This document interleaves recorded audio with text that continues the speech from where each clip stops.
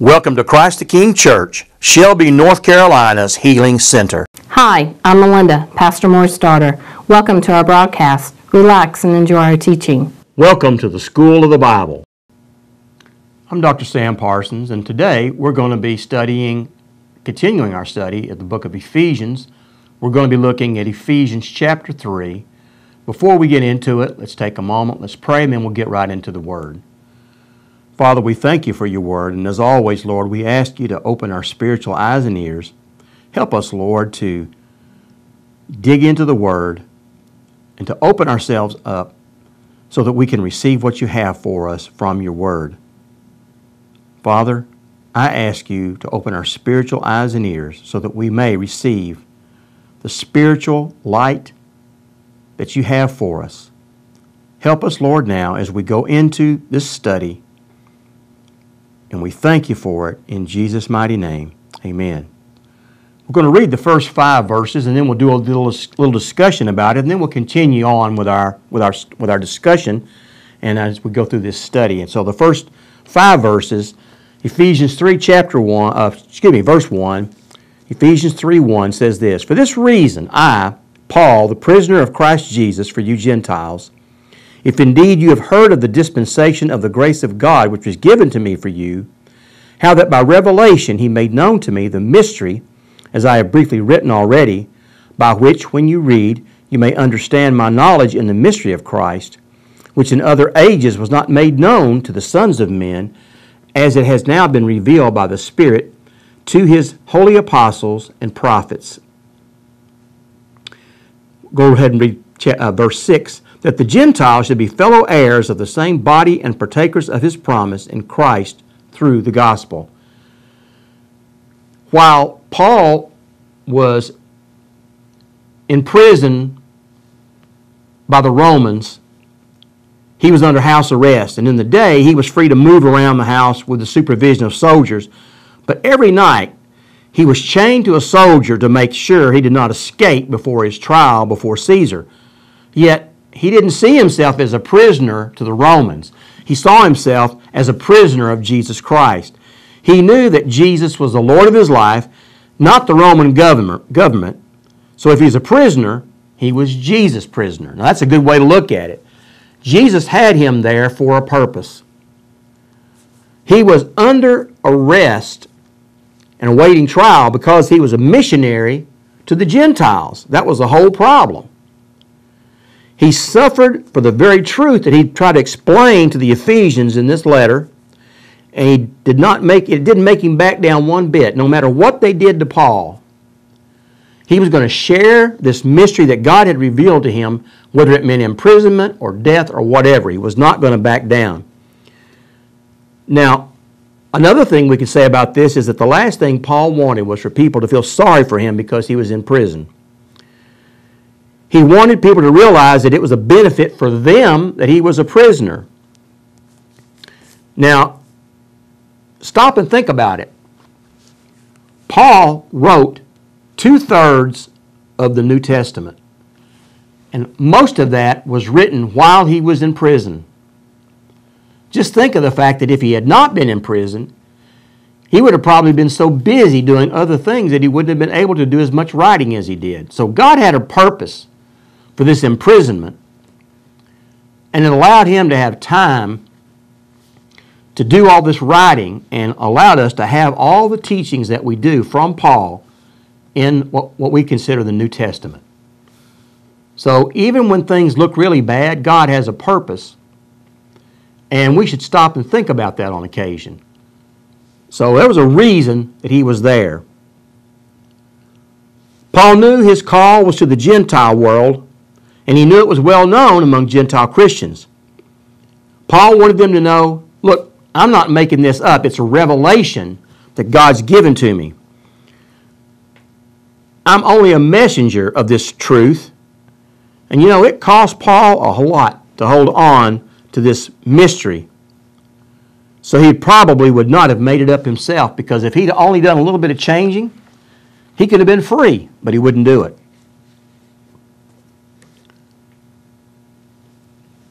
God used Paul to declare specifically how Jews and Gentiles would be together, joined together to be one body, and that would be the body of Christ.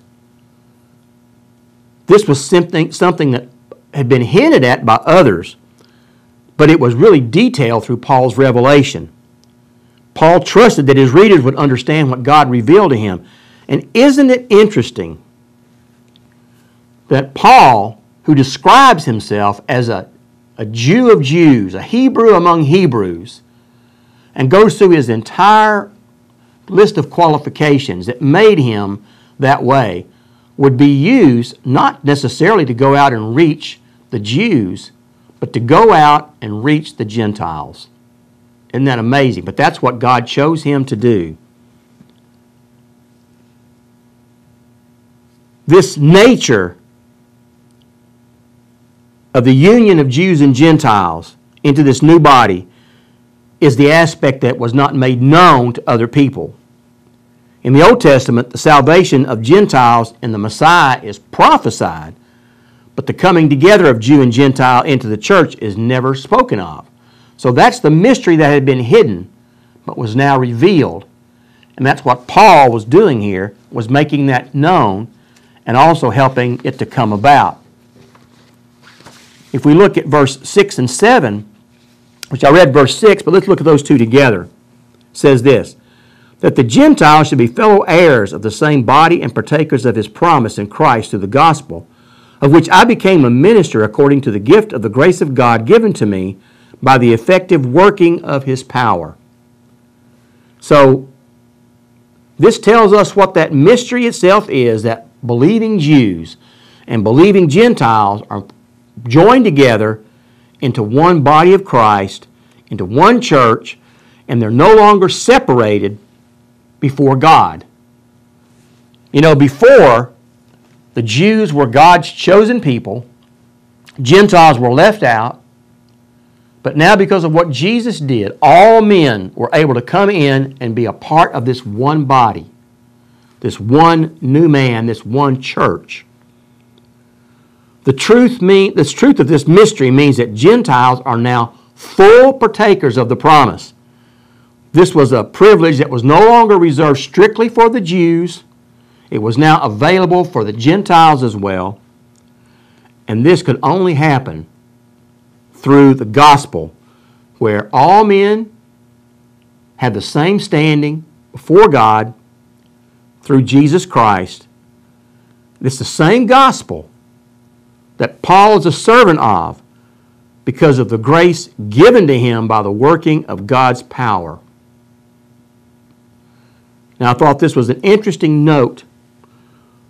Paul says he's a minister, but that's a title of service and not exaltation. You know, today too many preachers want to build themselves up as somebody big and special. But this word minister in classic literature of ancient Greece, that word, diakonos, means a table waiter who is always at the bidding of his customers. So a minister is a servant, a true servant, who's there to wait on other people. And Paul viewed himself as a minister of God, but a minister to the people.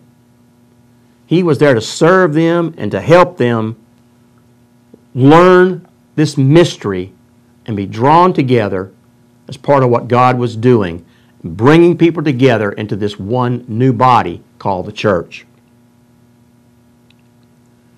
Let's look at verses 8 and 9. It says, to me, who am less than the least of all the saints, this grace was given, that I should preach among the Gentiles the unsearchable riches of Christ, and to make all see what is the fellowship of the mystery, which from the beginning of the ages has been hidden in God, who created all things through Jesus Christ.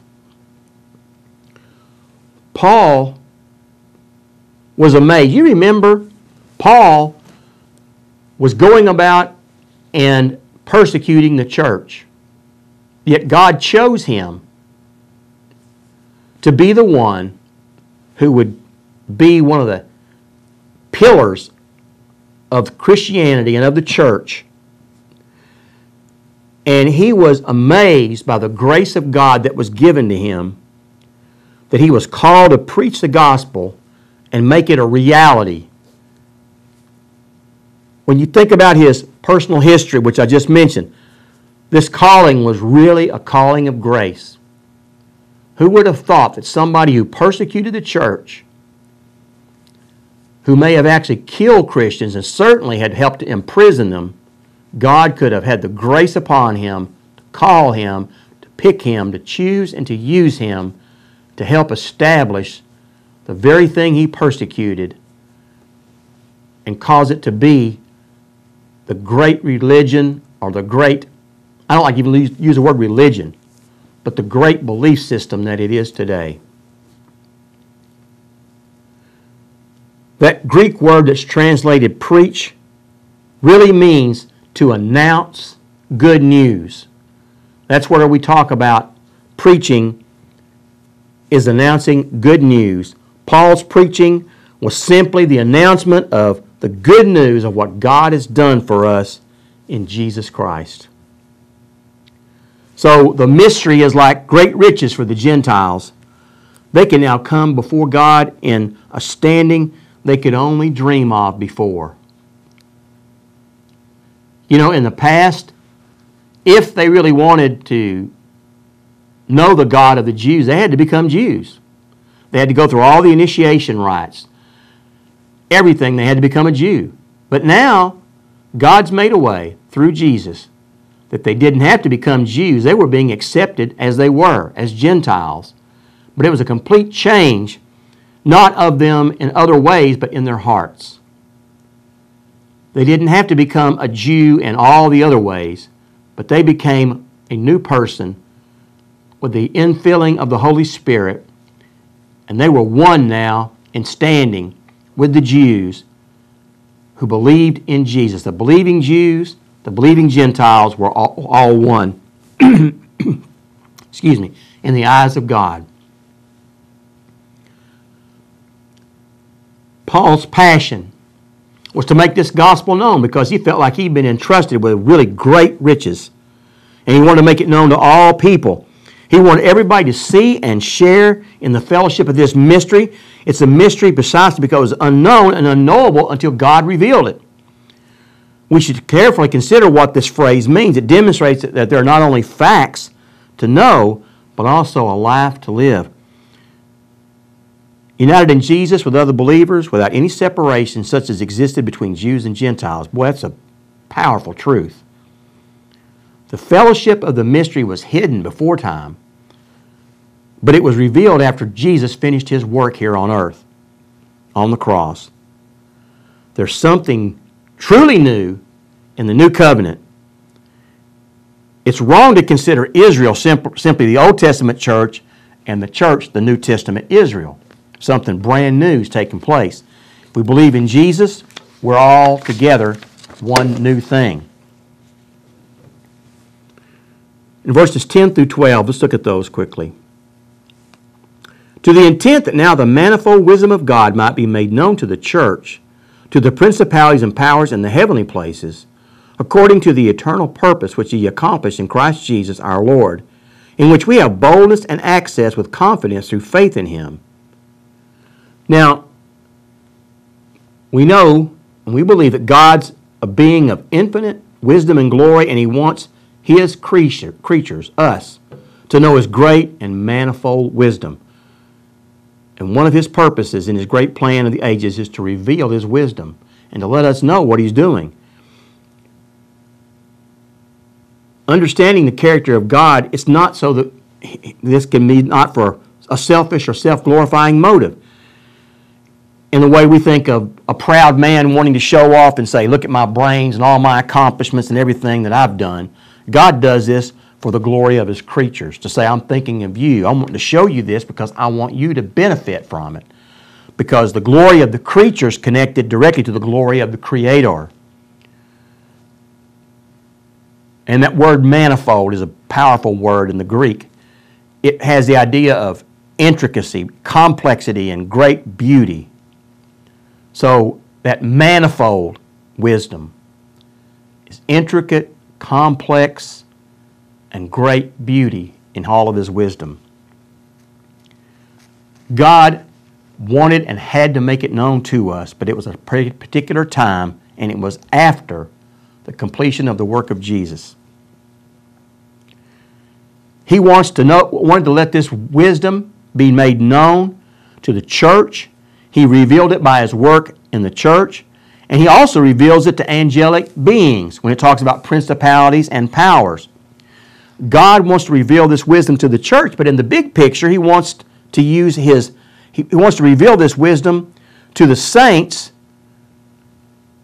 and then through the saints, He's actually revealing His wisdom through the angelic beings.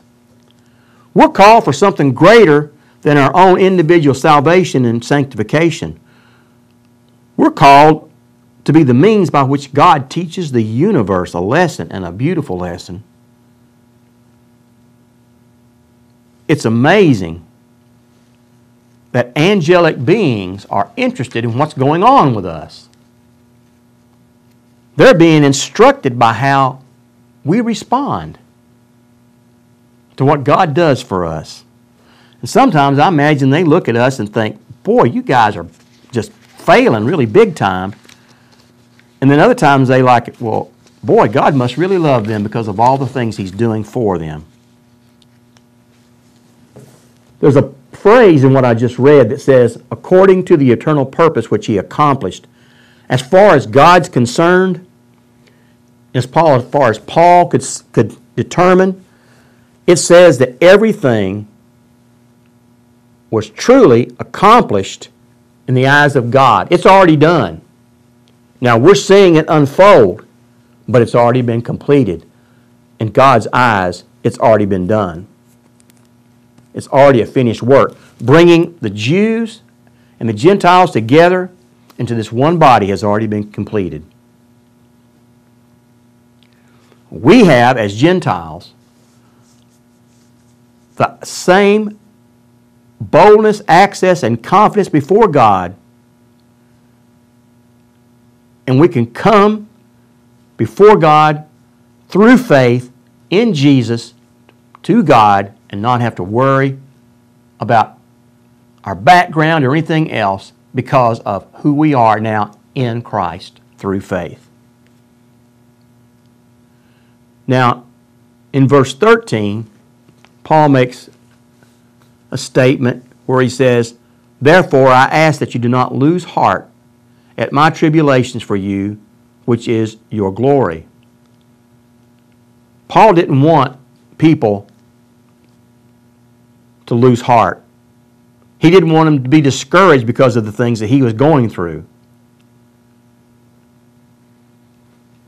He was afraid that they were going to look and see that all these bad things were happening to him, that he was in jail.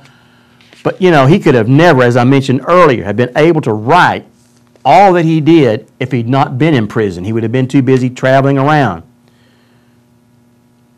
Paul would not have even had to go before Caesar if he hadn't invoked his right as a Roman citizen to appear before Caesar.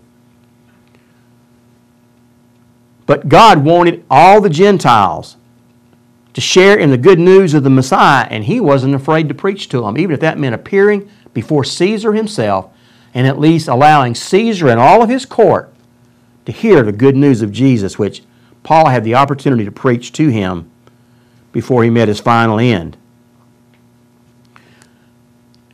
God had a plan for him, and in the same way, all of us have a part.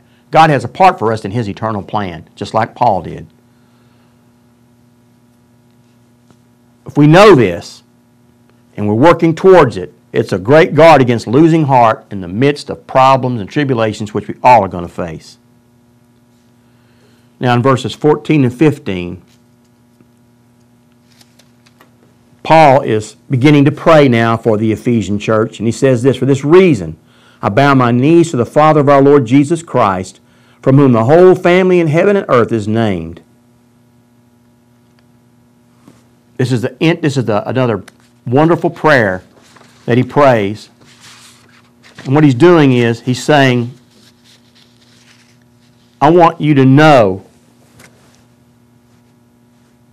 the knowledge of God's purpose. I want you to know God's will. You know, we can't pray effectively if we don't have insight to God's purpose and will. By saying, I bow my knees, he was taking a course that most Jews did. Most Jews would pray standing with their hands lifted up, which is not a bad thing to do. The way that we pray doesn't always mean a whole lot, but he was trying to say, I want to make sure that I'm humble as I possibly can be. And that was a show of humility to bow down on your knees and pray. And when he thought about God's plan for him, he was humbled that God would choose him and use him in that way, in that particular way, after all he had done and all he'd been through. So he's praying to the Father, and he's remembering that all of God's family is called after his name. There is, again, this essential idea of the unity of the whole family of God, whether Jews, whether Gentiles, whether on earth or whether in heaven, they're all together.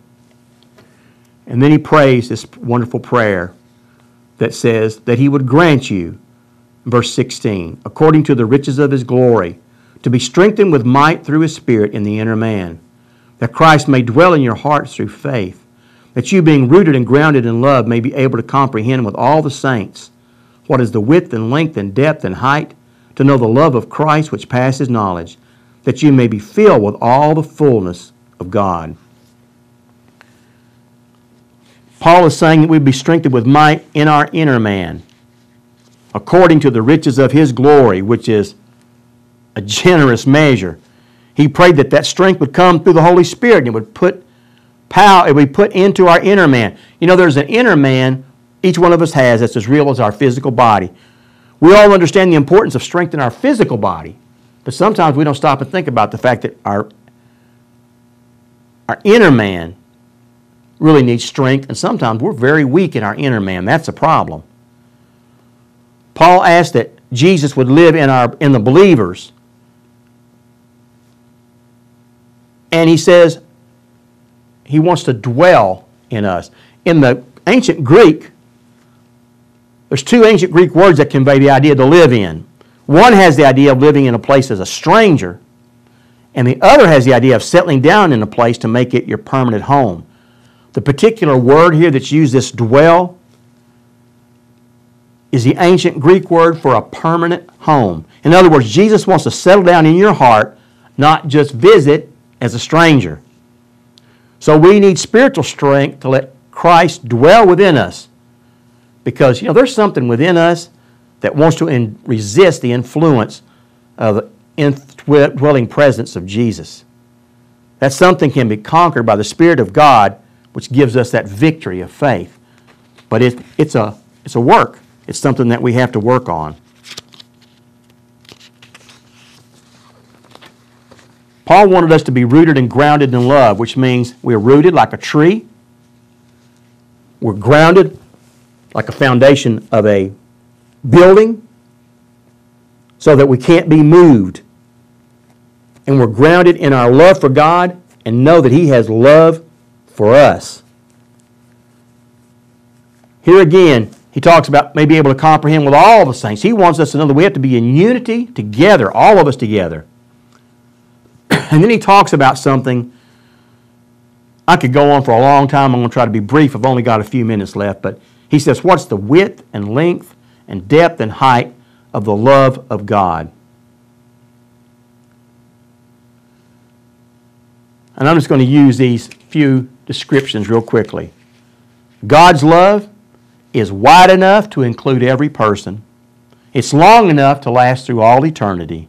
It's deep enough to reach the worst sinner, and it's high enough to take us to heaven. Paul said that the love of Christ is something we can know. This isn't speculation, guesswork, emotions, or feeling. It's something that we can know. And then Paul asked that we be filled with all the fullness of God. boy, we can experience life in Jesus Christ to the fullness and to be filled to their capacity with Jesus, even as God is filled to His own capacity with His own character and attributes. Boy, He really wants us to be filled up and know everything about God the Father. And then he ends with this doxology. Now to Him who is able to do exceedingly abundantly above all that we ask or think, according to the power that works in us, to Him be glory in the church by Christ Jesus to all generations forever and ever. Can you just stop and think about it? He says,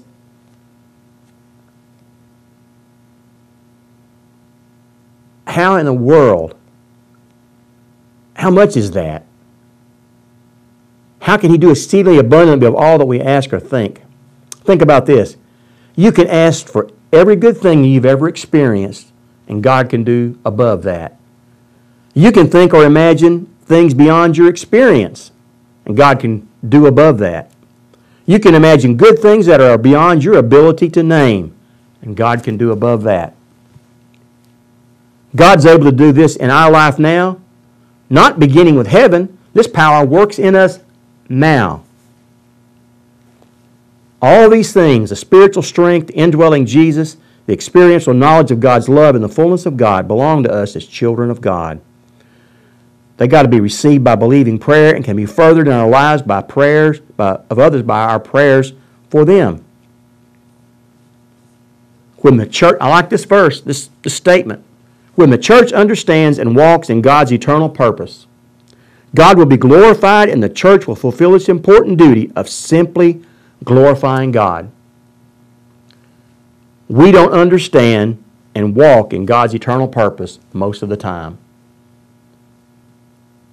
And when we understand that, we'll be doing what God's really called us to do. Well, I pray that this has been a blessing to you, and I pray that you will dwell on this and think about all the big things I've talked about today, that God really loves you, God cares for you. And until next time, may God richly bless you. Amen. Thank you for joining us. You're welcome to follow us on Facebook, YouTube, our website. Our Lord is building His kingdom. Join us in helping our Lord harvesting souls for His kingdom. Thank you for watching Christ the King Church, Shelby, North Carolina's Healing Center. Visit our website, www.christthekingshelby.org, and check us out on Facebook and YouTube.